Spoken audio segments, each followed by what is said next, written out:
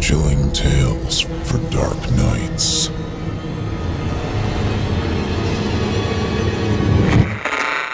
Want to make sure you never miss a Chilling Tales for Dark Nights video again? Be sure to subscribe and hit that bell to turn on notifications. Ken was what you'd call a dognapper. He'd make his living by stealing people's dogs from their backyards, wait for reward signs to be posted, return the dog for the reward, and be acclaimed a hero for finding their little mutts. He'd been dognapping for a few years now and wondered how long he could keep it up before his run ended. Despite what he did for a living, Ken actually hated dogs. He'd kept them in their cages without food or water. He figured, why should he buy a dog if they were just going to be gone within a few days? The animals would grow thin in their cages and he didn't care. Malnourishment was just something the family would blame on the dog. If the dog hadn't run away in the first place, it wouldn't be starving. Although the dogs hadn't run away. Most of the time, Ken would snatch dogs up from dog parks or just from people's backyards. Some people would let their dogs into the backyard, then take their eyes off them for a while, giving him the perfect chance to snatch the mutts up and wait to claim his reward. Other times he'd go to the dog parks, where dogs roamed around without leashes. He'd see which dogs came to the park and what their owners looked like. Then he'd watch the owners to see how much attention they were paying to man's best friend. If they were on their phones or talking to another dog mom or dad, he'd give their dogs biscuits and lure them into his van to once again await his reward and be hailed a hero. He got the idea to do this one day by finding a lost dog named Jasper. Jasper was a little Maltese. He noticed the dog on a poster that said reward. Then underneath a picture of Jasper and Jasper's name was a $sign, followed by 300. He quickly grabbed the dog and dialed the number on the poster. When he returned the dog to the owner, all he was worried about was getting the reward. But when the family hailed him as a hero and he received a kiss on the cheek from the perky-breasted wife, he knew this was a feeling he wanted to experience again. Steal a dog, collect a reward, and be named a hero. It was the perfect scam. Before his dognapping days, he was just a petty thief. Now, on a good week, he was collecting a couple $100, which was enough to pay the bills. He got to stay at home and do nothing all day while he waited for reward posters to hit the streets. It was basically the dream job he never knew he wanted. And what if reward posters never hit the street? Well, that depended on the type of dog, since the size and breed of the dogs would vary. If the dog was suited for fighting, he'd sell it to his contact over there. If it was a dog they wouldn't take, then he'd put it up for sale online. If no one wanted the dog, then he'd simply put the dog down. He'd take the dog to a barren, grassy plain, chain it to a stake in the ground, point his Ruger at the dog, take aim, and fire. There was no cleanup necessary. The buzzards would come and pick at the carcass till nothing was left. He felt as if he was getting away with murder, except these were just animals, according to Ken, and you can't murder an animal. Ken had been scoping this rickety house in a rundown neighborhood for a while now. The person inside was an elderly woman, which just meant stealing her dogs would be that much easier. He didn't expect much of a reward from her, considering her living situation and her age. He just needed an easy victory after what happened recently at the dog park. Ken was caught trying to steal a dog from the local dog park. He claimed he thought it was his. The owner snatched the dog back from him and walked away. Now he couldn't return to that park anymore. But it wasn't all bad, since he had multiple dog parks he'd cycled through. He knew he would have to lay low for a while, so no more dog park snatches for him for the time being.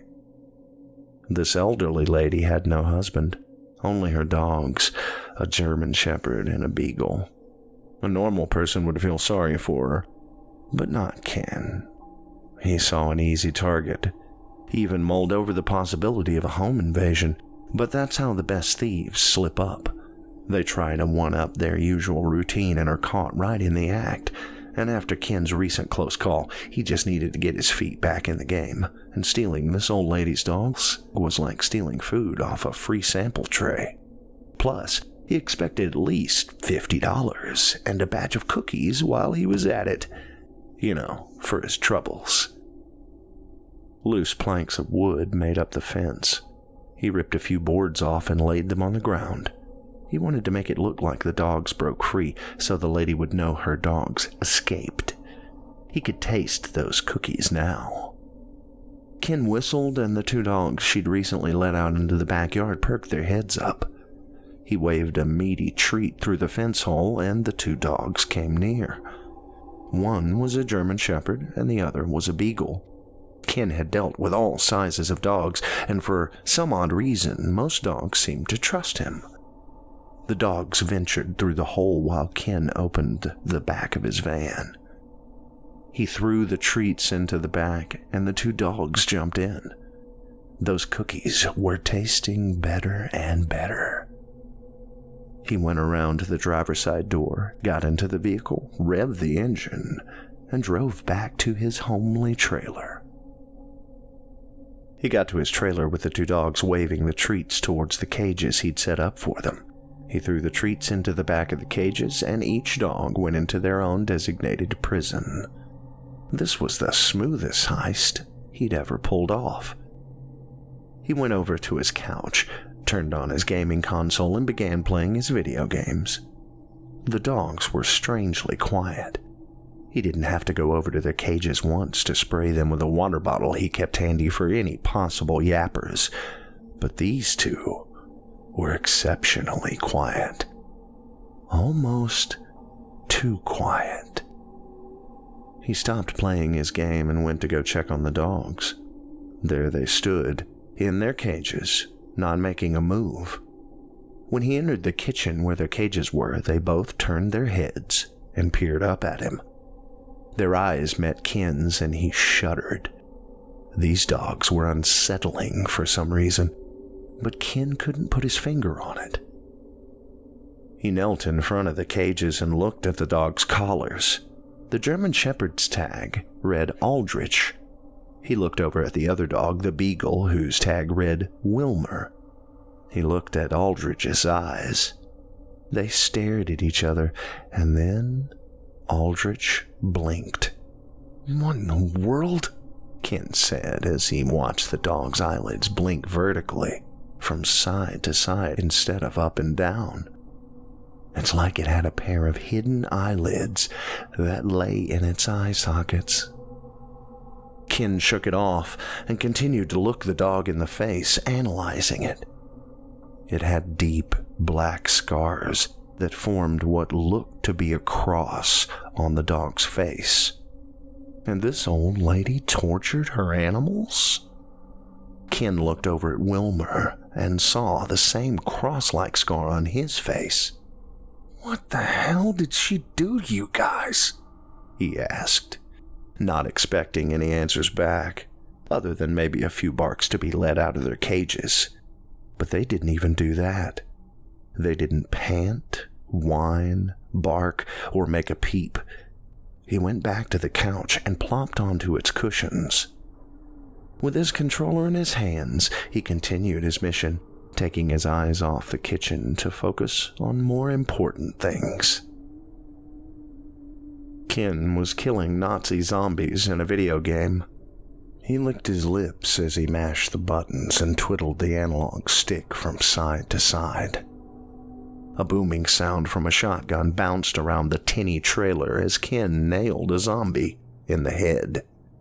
"Boom! Headshot!" Ken yelled out in excitement as he killed the last zombie, clearing the level and moving on to a point in the game he hadn't reached yet.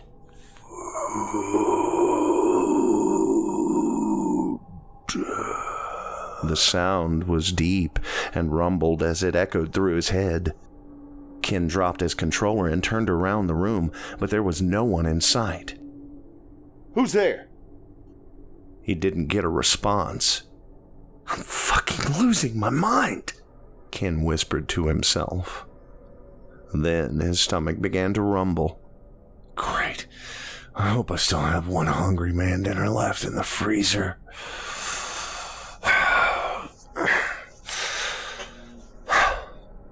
He walked over to the refrigerator and peered into the freezer. Luckily, there was one microwavable meal sitting all lonesome just for him. It was a Salisbury steak meal with mashed potatoes and corn. Unwrapping the plastic, he placed the small cardboard tray into the microwave and punched in the time. He hit the start button, and the plate inside started to spin.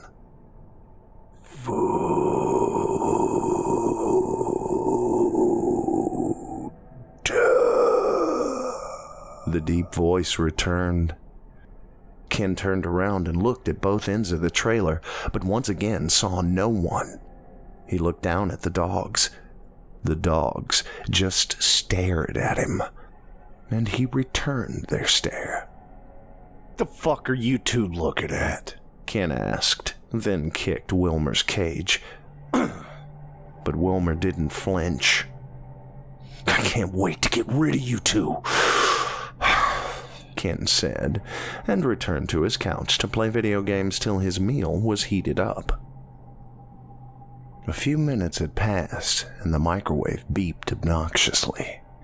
Ken got up and walked to the kitchen. He opened the microwave door and peeled the seal off the top of the cardboard tray. It steamed upwards, and Ken backed slightly away. He left it in the microwave to cool down and went back to the couch to continue killing zombies. He mashed in a zombie's head with the butt of his gun and then shot it in the face. Ken let out a cheer while mashing the buttons on his controller, filling the room with clicks. Then something thumped onto the kitchen floor. Ken's heart leapt out of his chest. Then he listened as the thump turned into a dragging noise. He paused his game and got up from the couch, heading toward the kitchen. Then he stopped. Lying next to the dogs' cages was an empty microwave dinner tray.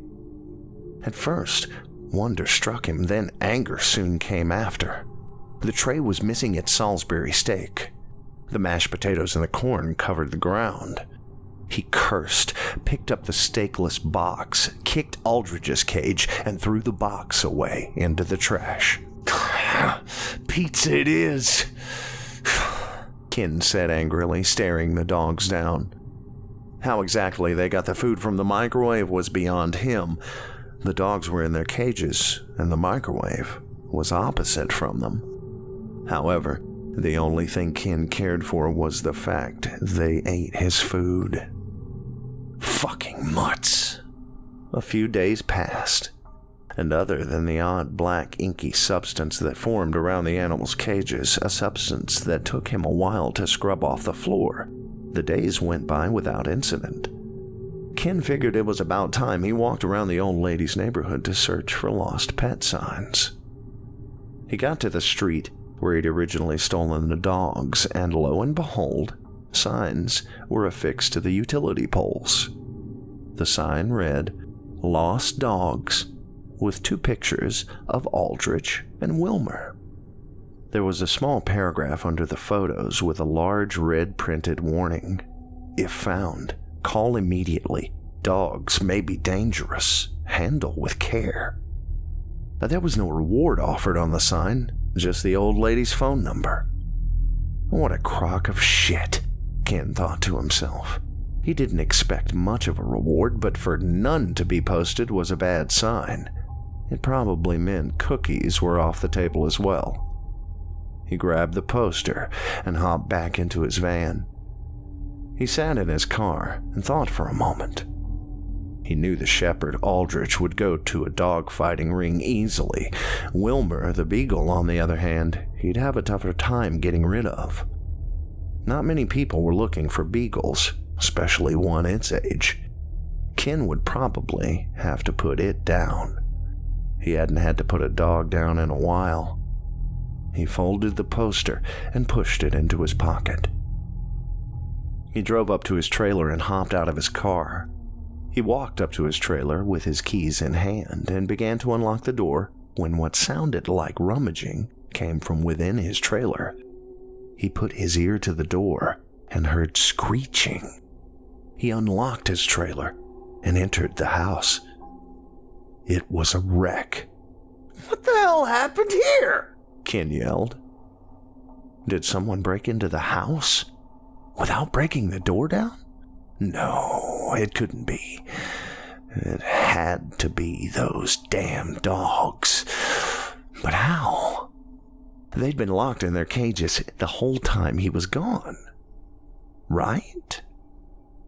He went to the kitchen and just stared at the cages. The bars of the cages bent inwards. It looked as if something had eaten through the metal. Again, he asked himself, how? He heard a noise over his shoulder and spun around.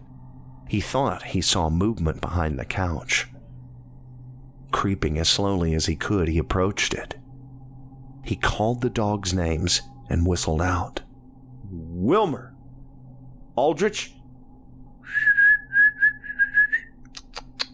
Puppies?" Then Wilmer jumped up on the couch and just stared at Ken. "You fucking mutt! You wrecked my house!" he screamed, bringing his hands upwards, then downwards onto the dog.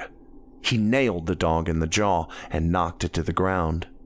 But the way his hand contacted the dog didn't feel right. It was a mushy feeling, like the dog didn't have a skull. The dog got up, turned to face Ken again, and just stared. Ken took a few paces backwards. This isn't right. And then it happened. The dog began to growl, and its face began to open. The scars Ken saw before became slits, and its face bloomed open. The slits spread apart and formed 4 black flaps, with each flap having at least 24 sharp teeth. The growl turned into an ear-piercing screech. Ken fell backward and began to kick his feet out, propelling him backwards. "What the fuck? Oh, God!" Ken yelled as the thing took small steps toward him. The beagle's slow strides became larger as the fur from its legs slipped away, revealing long, slick, twig-like legs. The thing doubled in size. A black, ink-like substance oozed from it. On some parts of the beagle's body was torn skin and fur, but underneath it was a black mass. How this thing was contained in that small dog, Ken couldn't understand. Ken's backpedaling halted when his back met the kitchen counter. The demonic creature let out a final screech and leapt towards Ken. He kicked his leg out, and the creature's flaps clamped down on his foot. Ken let out a yelp, then a scream. He looked down at the creature, and it was whipping its head back and forth, like dogs do when they get hold of a chew toy. He could feel the thing's teeth piercing his leg, giving him that pins and needles feeling one gets when blood flow is cut off, but 10 times worse. He pelted its mushy head with his fist, but it did no good. He reached for the kitchen drawer, grabbed a large knife, and plunged it into the creature's side. It immediately let go of Ken's leg and screeched. Then it ran back out of the kitchen and hid behind the couch. Ken attempted to stand, but he couldn't put any weight on his ankle. He cursed as pain surged through his body. He hobbled to another drawer in the kitchen and pulled out the Ruger he used to put the dogs down. He hoped it would do the trick. He loaded a cartridge into the gun and turned the safety off. He turned his body toward the couch. He leaned against the counter to take the pressure off his hurt foot. The thing that had been Wilmer came around the corner and screeched. Ken fired, but the shot missed. The creature leapt at Ken again, causing him to fall on his back. Ken held the dog's throat as it tried to clamp its toothy flaps onto Ken's face. Ken struggled, leaning one way and then the other, not wanting to look directly at the thing. Its tongue slid out of its mouth. It was unusually long. The tongue landed on Ken's face, and it rubbed at it in circular motions. Ken squirmed at the slimy feel its tongue gave off. Then the thing began to spew ink straight into his face. Ken struggled to breathe as it came at him in full force. The thing screeched, and Ken cursed. He worked the gun underneath Wilmer and fired. The creature went flying and hit the ground a few feet away from him. He took in a deep breath and fell backwards onto the kitchen floor. He killed it. He was safe now. He closed his eyes and breathed heavily. In through his mouth and out through his nose. He thought about pulling the poster from his front pocket and giving the nice old lady some harsh words. He had so many questions he wanted answered, like what exactly was her little pet, because Ken knew damn well this wasn't any kind of dog he had ever seen before. Was it a mutated dog? An alien? What could that demonic creature be? He reached into his pocket for the poster, but it wasn't there. It must have fallen out of his pocket. He shut his eyes and leaned his head back. Then a sudden thought came into his head. Aldrich. A deep growl ripped through the air, and Ken opened his eyes to see the shepherd hovering over him with its flaps bloomed, fully opened. It was much bigger than Wilmer, so it must have needed more time to shed its dog-like exterior. Probably lurking in the restroom during the scuffle with the beagle. The thing growled, and its face opened into 4 large flaps.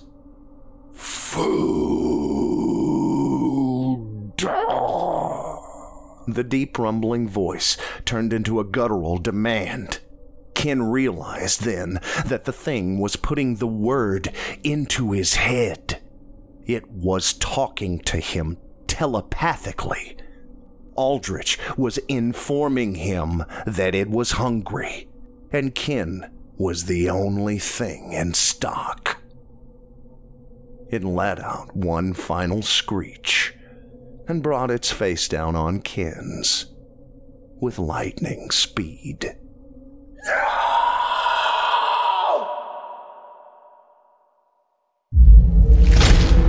Chilling tales for dark nights.